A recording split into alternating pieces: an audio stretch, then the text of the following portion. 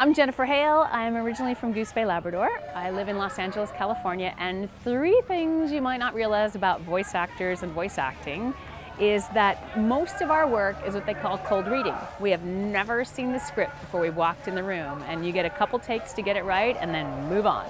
You're about to deal with forces you can't possibly comprehend.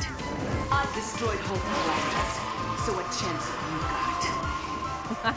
So it's acting on steroids. We're in a little room and we don't have anyone to play off of, just our imaginations. You want to stop shooting up my ship? It's not your ship. It will be.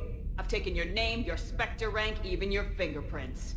Another thing people might not realize is that death sounds have to be really, really, really specific. You can't just die.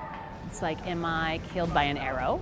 Am I killed by a gun? Am I killed by a knife? And then where does the death happen? Is it right here? Because it goes, and then all the air goes out of your body, right? I won't do it now because it's kind of gross.